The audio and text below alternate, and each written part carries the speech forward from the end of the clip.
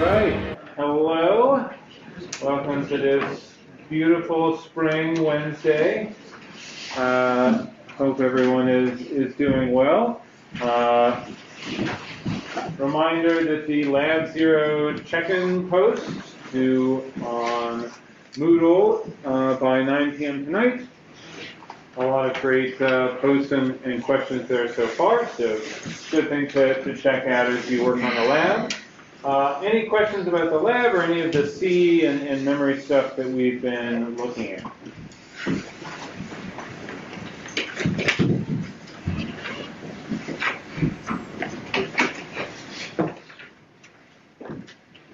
All right, so today we're going to kind of leave C behind for the time being and focus on how are numbers, and in particular integers, represented in a computer's memory. We know that when we have an int, it has a fixed width. What is that width? 4 bytes. 4 bytes. We also have 8-byte integers. And so we're going to look at how do we arrange the bits in those 4 bytes to represent different numbers. It's worth taking a moment to ask, why do we care? I mean, someone has to care. We need some way to represent numbers. But this is a pretty low-level implementation detail, and not one necessarily that you have to constantly be thinking about in practice. So one reason is, as we saw last week, in our first meeting, we can multiply 200 by 300 by 400 by 500 and get a large negative number. And so understanding when and how behavior like that occurs can be very important. Another kind of practical side of it is that an expensive European Space Agency rocket literally exploded in 1996 due to a software crash that was caused when the software converted a 64-bit floating point number to a 16-bit signed integer. So there were parts of the program that were just working with different numerical representations, and this unfortunately caused the rocket to explode. People also, fortunately before it actually caused a problem, found a software flaw in the Boeing 787 that if this piece of software had been running continuously for close to a year, pilots could lose complete control of the airplane. And this was likely because this counter would overflow, something we'll talk about today, and the system did not account for this possibility. So there's some practical reasons why we care. There's also a kind of a more philosophical reason, at least that I'll argue why we should care. And that is because in your education here at Carleton and in courses like 2A specifically,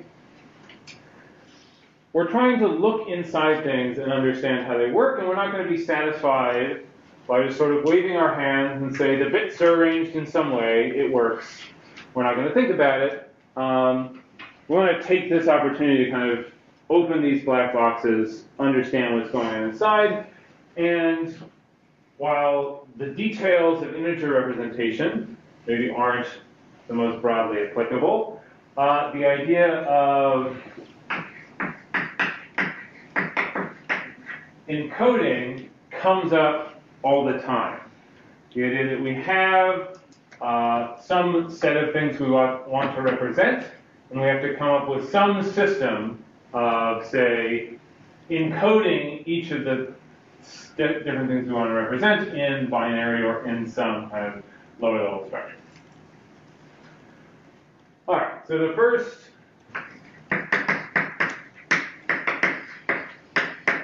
idea I want to talk about is bit weight. Pretty straightforward. Just the idea that if we have 4 places, a 4-bit binary number, and each of these bits gets a weight, kind of an amount that it contributes to the overall number. where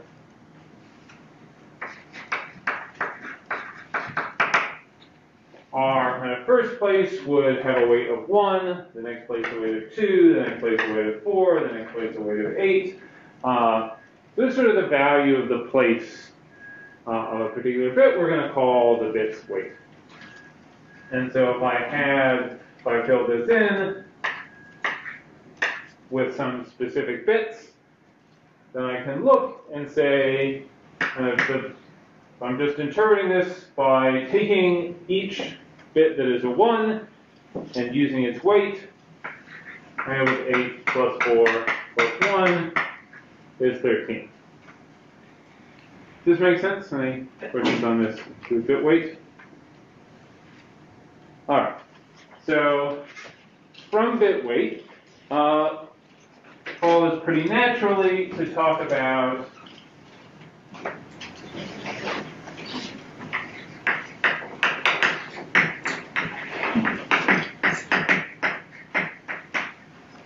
unsigned integers.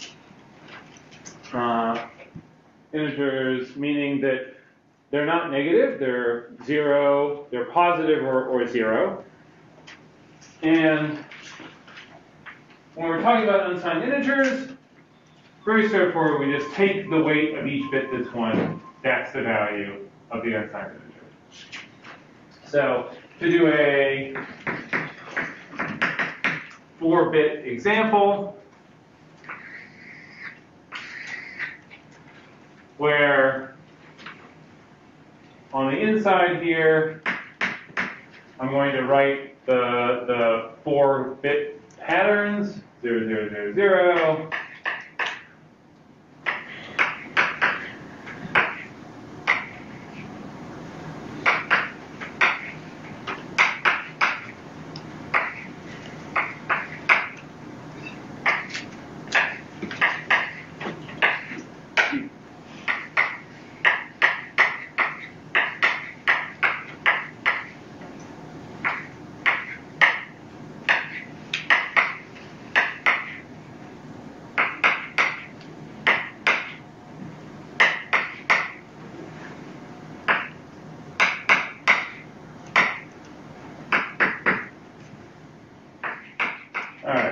Them all in here, and then kind of around the outside, I can kind of take each of these and figure out what is the unsigned, kind of what unsigned integer does it represent.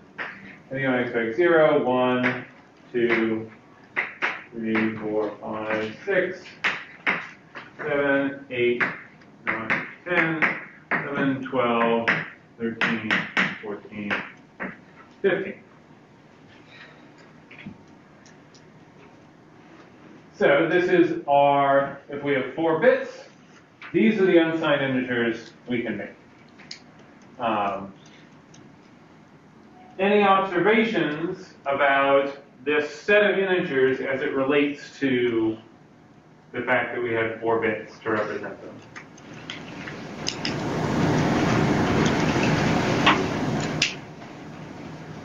Yeah. There's 16 of them. Yeah, when we had 4 bits, they give us 16 different unsigned integers that we could represent. And if we were to write down a relationship between kind of n bits and the number of possible unsigned integers that we can make, any guesses for kind of what that relationship would be? Exactly. We have n bits. We can make 2 to the n integers. How about our maximum unsigned integer? Is there a way we could express that in terms of n mix? 2 to the n quantity minus 1. Exactly. That when we have n bits, and our maximum is going to be all 1s, that will give us 2 to the n minus 1 as our maximum value.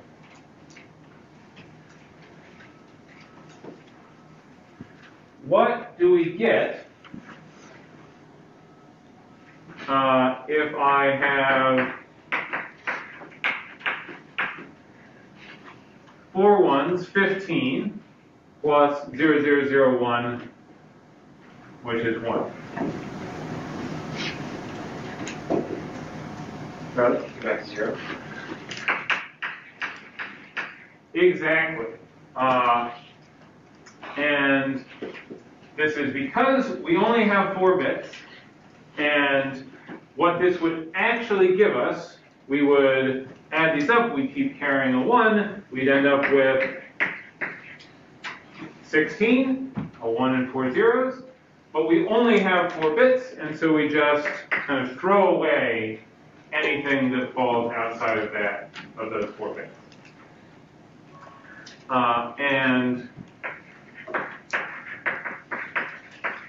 another way to put this is that when we're doing this kind of fixed width arithmetic, it is modular, meaning that we're just going to kind of travel around this circle, kind of coming back around to the start when we overflow, when we go over the maximum that we can represent. What are your questions on it? Listen. So I was wondering if it was, like I guess a big endian system, would you keep the first 4 as opposed to the last 4? That's a good question. Do we have to think about the kind of endianness when we're dealing with this? Fortunately, no. Little endian versus big endian, the only thing it affects is just how we arrange the bytes in memory. It doesn't affect arithmetic, it doesn't affect what values things represent, it's just about we have to pick an order to put the bytes in memory. So we can always throw away what carries out, regardless. Other questions?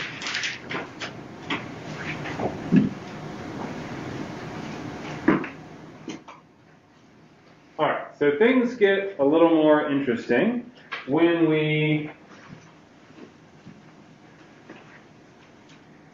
move on to signed integers. And I want to present 2 different strategies for representing signed integers to you. And I'm going to ask you to kind of think about the pros and cons of these 2 strategies. So the first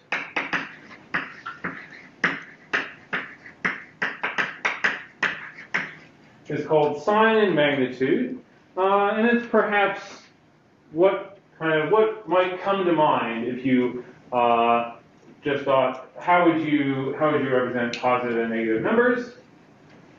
And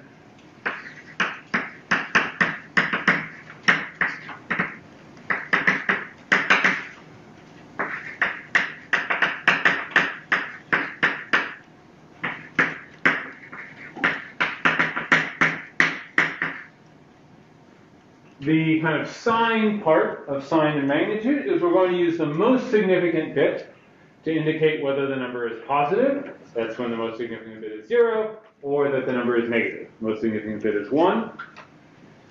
And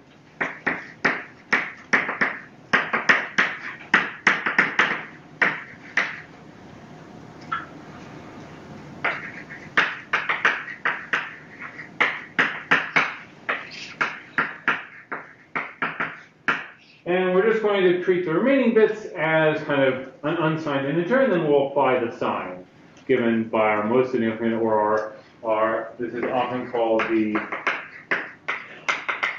signed bit. So this would mean that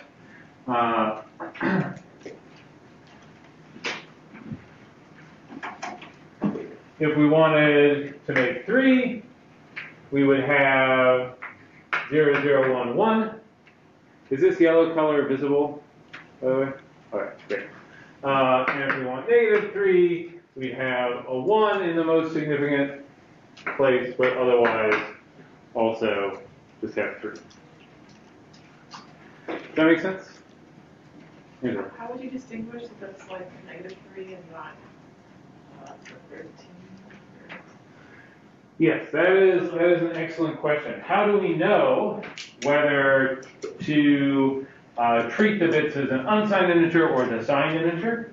The answer is, as far as the bits in memory go, it could be either. There's nothing in memory to tell us this is unsigned versus signed, and it's just, is our program, is it of a type int, or is it of type unsigned int? It's going to kind of tell the compiler how to interpret those bits, kind of what to do with them. Yeah, Rebecca. But if you have like two signed integers and one's -3 and one's +11, could you distinguish between them at all? Even if they're like both signed? So this is a useful point. Could we make +11 with our 4-bit sign of magnitude? Yes. I would say you couldn't because they're signed. If you're dealing with signed, I would say you can only deal with signed, right? If you have like a signed bit, you're adhering to signed integers, then they're all going to be signed, no matter what. Yeah, that we, like, with our sign of magnitude and our 4 bits, like, +11 just, like, doesn't exist, because we're going to interpret it as a negative number, because it will have a 1 in the most significant bit. Scott? Isn't the problem that you have two representations of 0? Yeah, so now we're getting into, like, pros and cons of sign of magnitude. I'm going to ask you to discuss with your neighbors in a minute, but yes, whether we have multiple representations of 0, certainly important. So before we get to that, I want to talk about the alternative to sign of magnitude.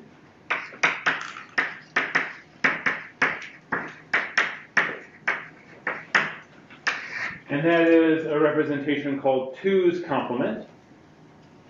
And this says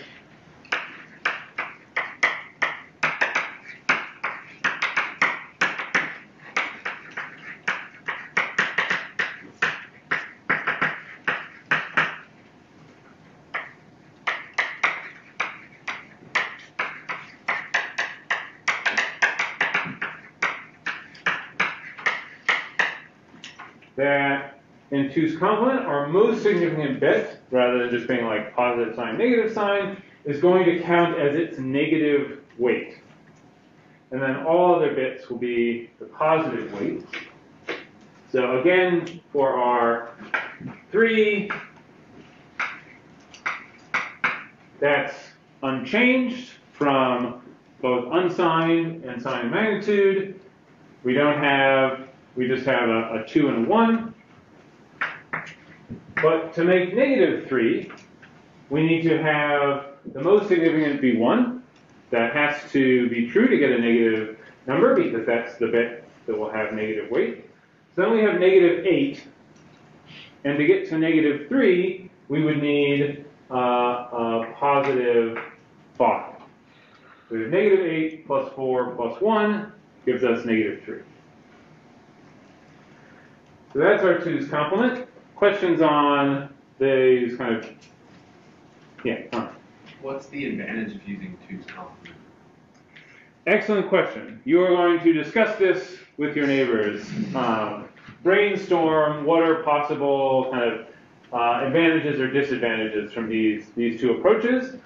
It may be helpful when discussing this to think about a few points.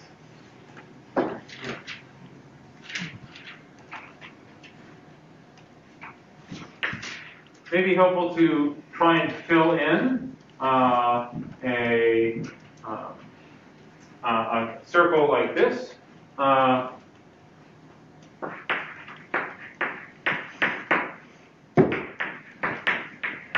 think about what are the range of values that can be represented under these 2 systems.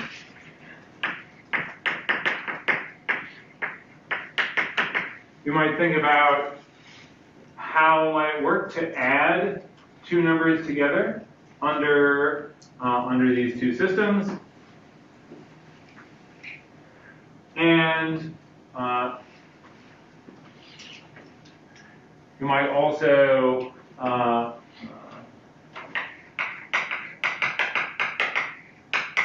consider, are there particular operations you imagine might be more efficient using one or the other? So we'll take about 5 minutes for you to brainstorm with your neighbors about advantages or disadvantages to our two signed integer methods. Simon, y'all got all of it. All right. Let's talk about what we think about these two approaches. What's the potential consideration that came up in your brainstorming?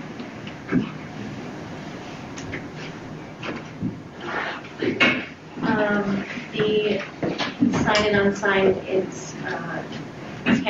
they only have a maximum positive or negative value of 7. Yeah, so if we think about filling this in, if we look at kind of the largest positive value, like that's going to be 7. What's our largest negative value under sign and magnitude? -7. -7, I think that would be here. What's our largest negative value under 2's complement? Yeah. -8. And where would that be on this 4-bit? 1, 0, 0, 0. Where? Yes, we have a 1 in the most significant bit, that's -8, and then zeros beyond that. So there's one difference that we're seeing between these two. In 2's complement, we can go from 7 through -8. In sign and magnitude, we go from 7 through -7. So why does sign and magnitude have one fewer in this range factor? Right? Because there's 2 different ways to represent 0. Yeah, we have our 0 here, and where's our other 0 for sign and magnitude? That's where the -8 is for 2's complement. Exactly. So when we have sign and magnitude, we have this unfortunate situation where we have 0 and -0. We really don't need 2 zeros or need to have a 0 that's negative. So that's sort of an unfortunate flaw of sign and magnitude. Other things that came up in your discussion.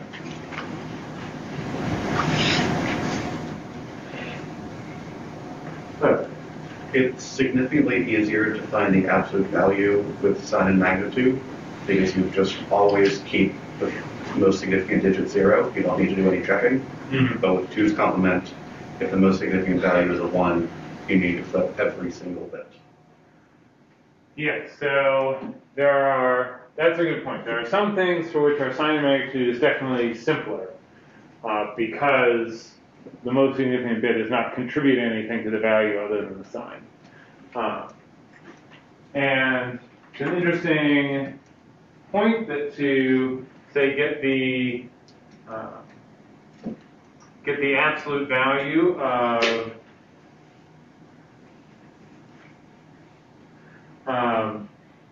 to get the absolute value of a 2's complement negative number, there's like some work that we have to do. And that's going to be something that we look at later on is if we have some value x in 2's complement, how do we go about finding negative x in some, like what's our algorithm for finding negative x under 2's complement? Other things that came up.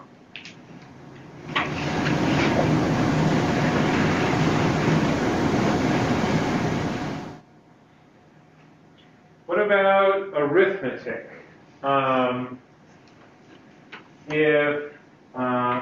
If I add, let's say I have -3 in sign and magnitude, and because I want to do -3 plus 1 in sign and magnitude versus doing it in 2's complement. So can I just take the bits for 1 and take the bits for -3 and add them together? For 2's complement, yes.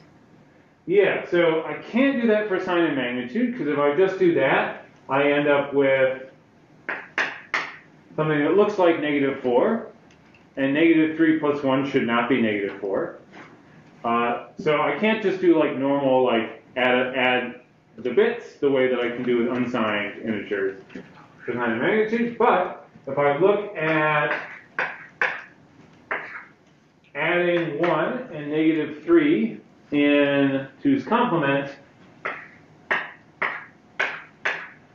I end up with -8 and 6, or -2, which is exactly what I would want when I add 1 to -3. Question? Okay.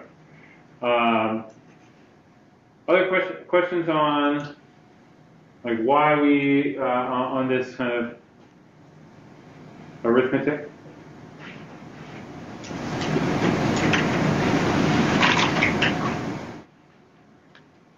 There's kind of another nice property that comes out of 2's complement in this sense, because when we go, like when we have -8 and we add 1, we would expect to get -7.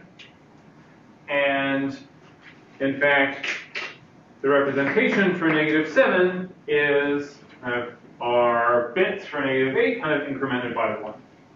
And so our negative numbers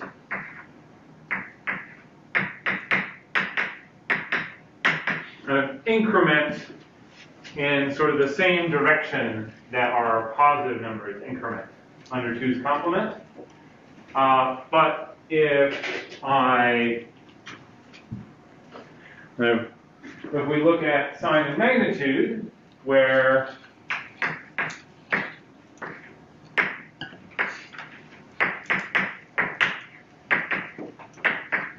they kind of go in the wrong direction in some sense. That if we increment positive numbers this way, but then to increment negative numbers, we need to kind of decrement the binary by 1. So it's very, it kind of simplifies a lot of arithmetic operations to have a sign representation that sort of makes negative numbers flow in the same direction that positive numbers do. Does that make sense?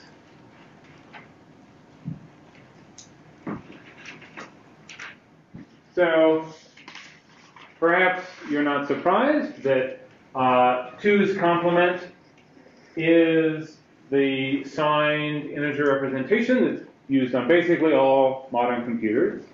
You won't really find sign and magnitude being used anywhere. However, we're not going to spend, when we look at, when we take a look at floating point representation, we will actually see a kind of sign and magnitude approach being used there. All right. Yes. So I have a question. Because ints take up, it was 4 bytes, right? What about all the rest of the, what about all the rest of the bits? Because this is only 4 bits. Yes, so I'm going through this 4-bit example because I can fit all 16 possibilities on the board. But if we take a moment and think about our 4-byte integer, how many bits is 4 bytes? 16.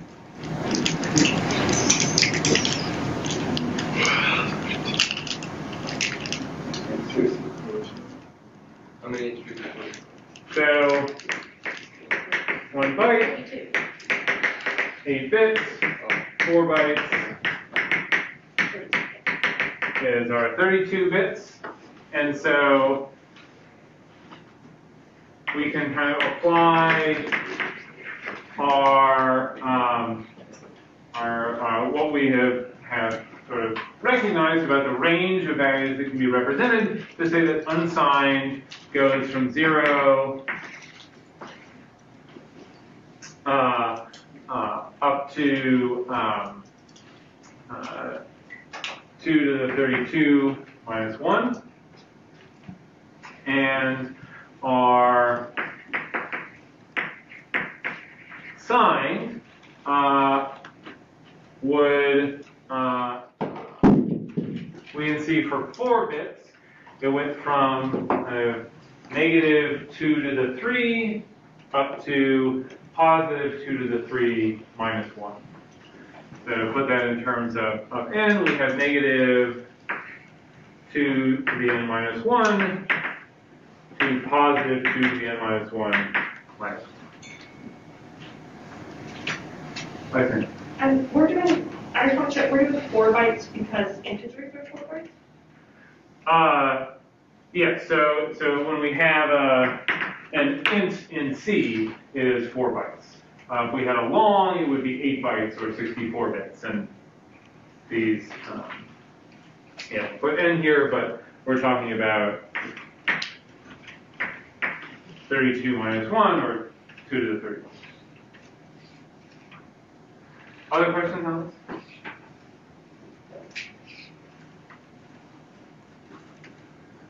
All right, so we'll do some practice. But before we do some practice, I need to tell you an important story about the first national infrastructure in the United States. Thrilling topic, I know. So this story begins with who else? Napoleon Bonaparte, who was first consul of France in the early 19th century. And it also involves, among other people, this guy, Toussaint Louverture, who was who lived in the French colony of Saint-Domingue, which is modern-day Haiti, and this colony had a large population of enslaved people who were working on sugar plantations there, and there was a rebellion and kind of slaves taking control of the island. And Napoleon sends a military expedition from France to Saint-Domingue to defeat the rebels, take control. This does not go well for Napoleon, that is. And this sort of sours him on the idea of the Americas in general. And at this point, France had a large amount of territory that it ostensibly controlled in North America.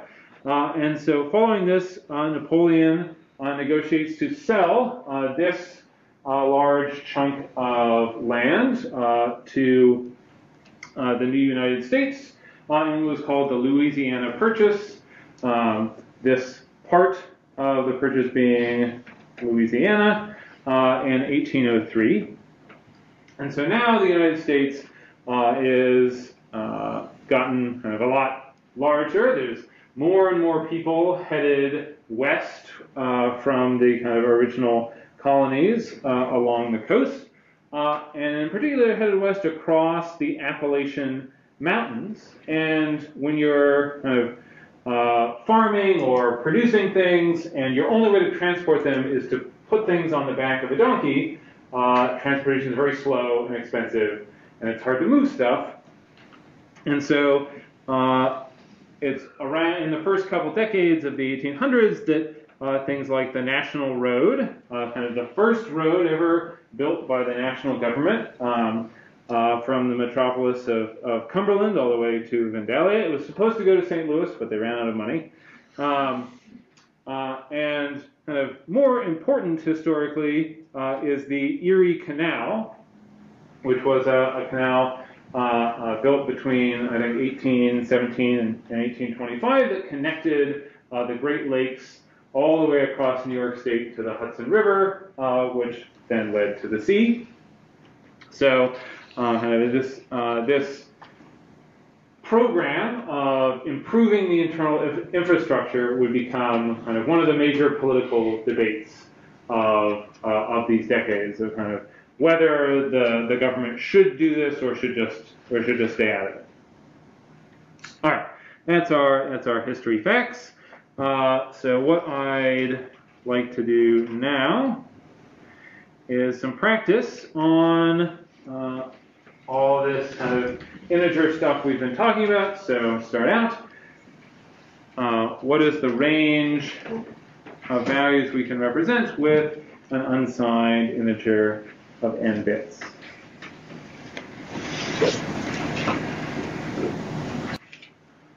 Mostly thinking D, but some votes for these other ones. Please, quick discussion with your neighbors about why you chose the answer you did. A lot of movement toward D. That's excellent. It will be 0 up to 2 to the n minus 1. Any questions on that? Does that make sense?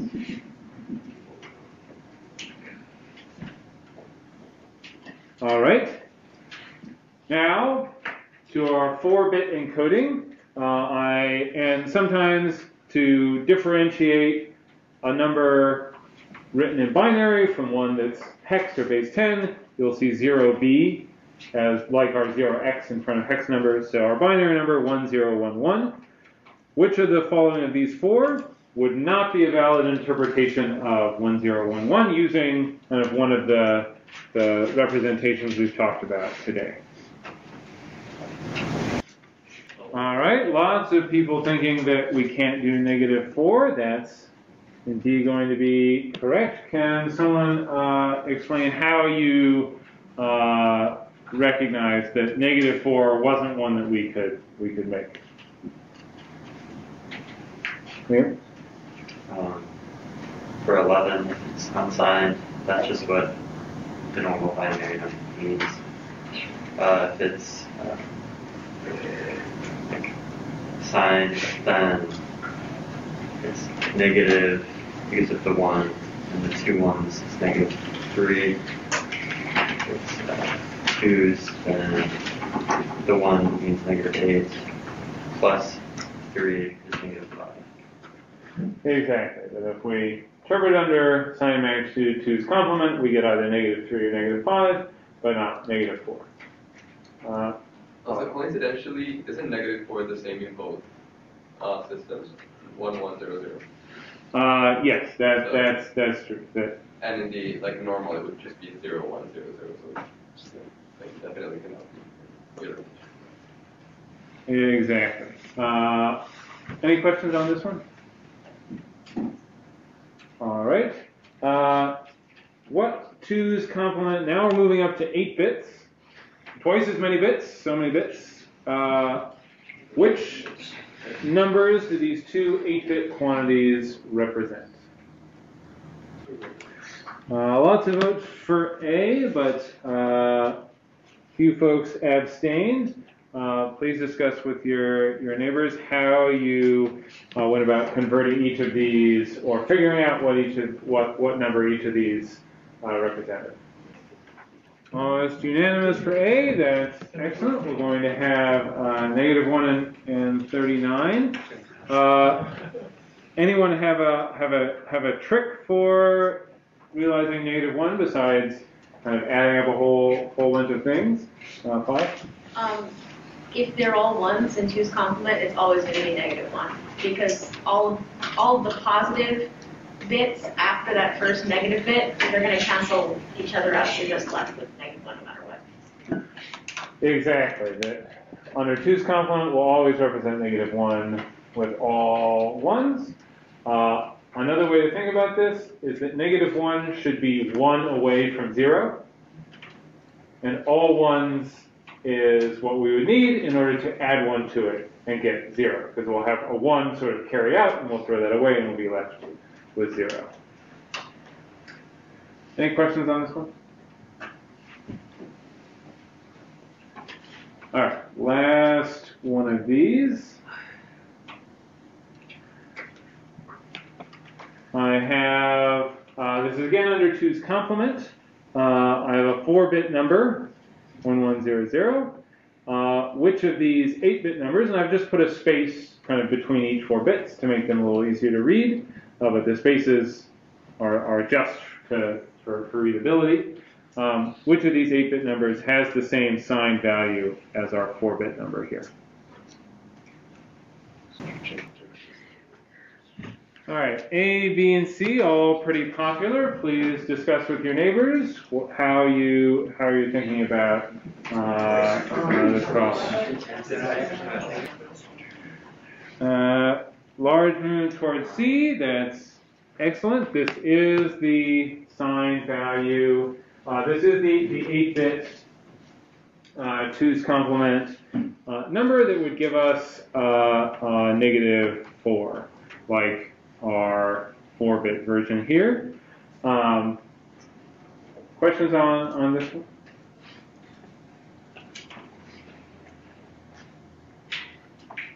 So this example brings up an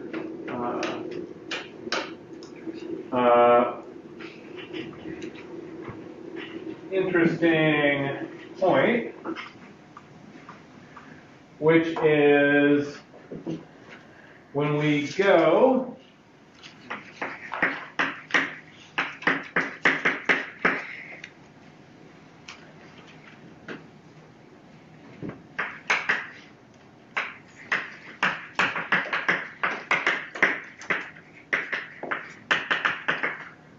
convert an integer from fewer bits to more bits. So, like we were doing there, from 4 bits up to 8 bits, or more likely,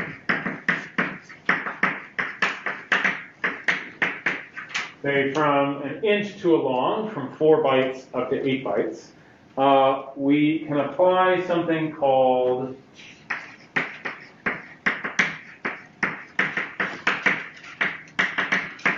sign extension, which just says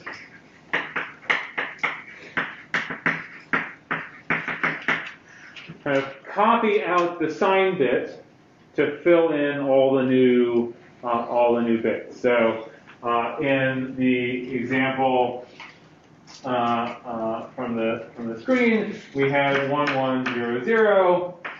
We were going up to 8 bits, so we took the most significant bit, the signed bit, and just used that to fill in all the higher bits in order to still get the same value, same -4 that we had under 4 bits. Does this make sense? This is for 2's complement. Yes. So yeah. So this is specifically for signed integers for 2's complement. If we did this with unsigned, we would change the value of the number. For unsigned, we just fill in with zeros regardless. Other questions? Good. So for the most part, do we have to worry about the sign of magnitude at all? Because earlier you mentioned only one case, right?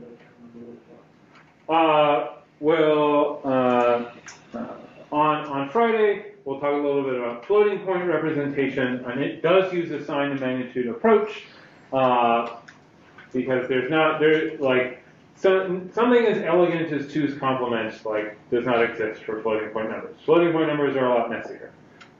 When we get a lot messier, sign and magnitude is useful. All right.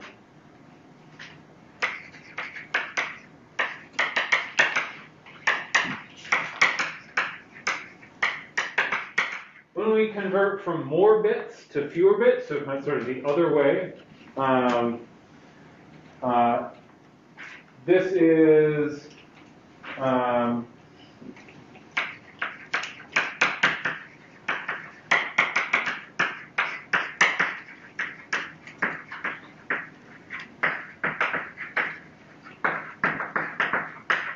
we just don't really have any option but to truncate or just throw away the kind of higher bits that no longer fit.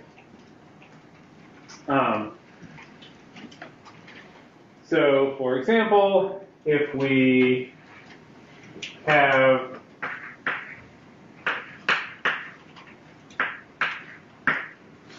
the value 17 as an 8-bit integer, and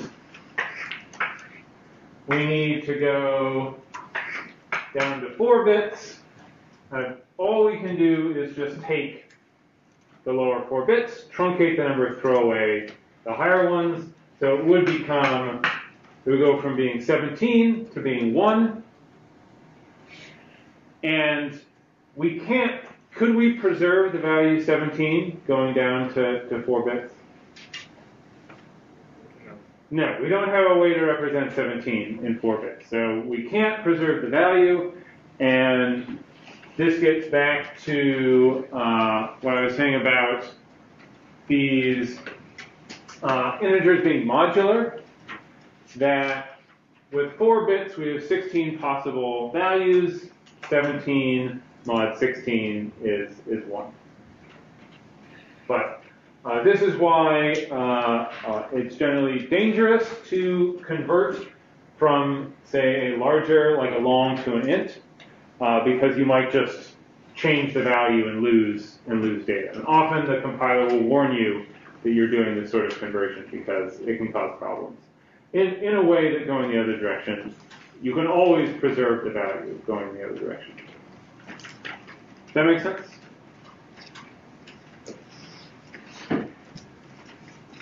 All right, so let's end considering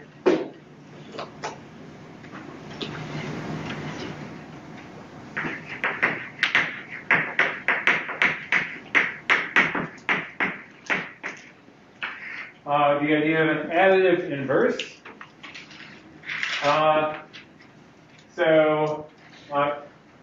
Is anyone familiar with the definition of an additive inverse? Ollie? Isn't that like the number you have to add to a certain number to go back to 0? Exactly. So if we have x, we want to add negative x in order to get 0, and so this is our additive inverse. So if we have say a bit representation of x, let's say we are under 8-bit 2's complement, and I have these 8 bits. What value is this? 1. Yep, it's 1.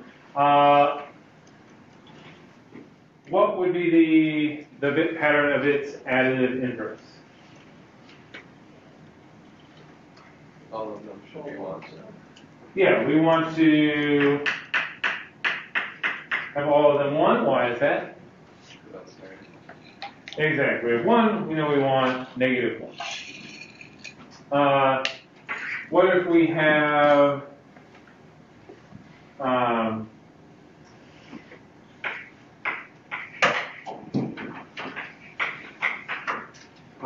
something like this, where we have, I think this is negative 61, but rather than focusing on the decimal equivalent, we think about what is the pattern of bits that we would need to add to this in order to get to 0, because that's what we're looking for. Yeah. Fine. Would it be 0, 0, 1, 1, 1, 1, 0, 1? Why is that what you think? Because it would, the whole thing of it is we're not really like minusing, we're trying to push it over the brink and reset it to 0 rather than take everything away. So that's enough to fill everything. It's enough to push it up to all ones and then an extra one to put it over the edge. Exactly. That's a nice way to think about what we're doing, because we know if we have all ones, we have negative 1, and we add 1 to it, it's going to go to 0. And so if we have some pattern of bits, we sort of want to identify what is the pattern of bits that we could add to it to get it to be all ones. And then just one more than that. As we get it to all ones, that's negative 1, add 1 more, that gets us to 0. And so our additive inverse is looking at the bits that we have, and if we just flip all the bits, we take each bit and turn a 1 into a 0 and a 0 into a 1. In that case, we just flip the bits, we get this pattern, and then if we add 1 to that, that actually is going to give us our additive inverse. So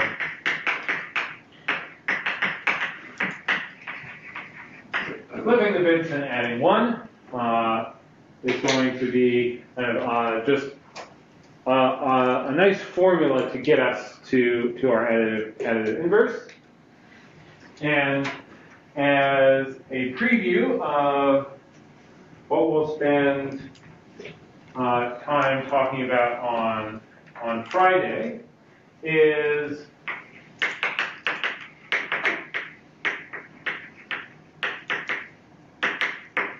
we actually have a set of operators that can perform these sort of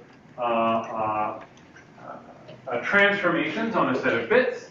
And bitwise negation, it's often tilde is how we write down that operator, and it's also how we write it down in C. And so if we're now expressing our additive inverse, we'd say negative x equals flip all the bits in x, and then add 1 to this. And so we actually don't necessarily need our unary minus operator, some separate operator to turn x into negative x. We could do it with this bitwise negation instead. All right, I think I'll leave it there for today. Next time we'll talk about floating point and more of these bitwise operations. Remember to make the lab check-in post. Keep working through lab 0. I have office hours starting in about half an hour, and I'll see you on Friday.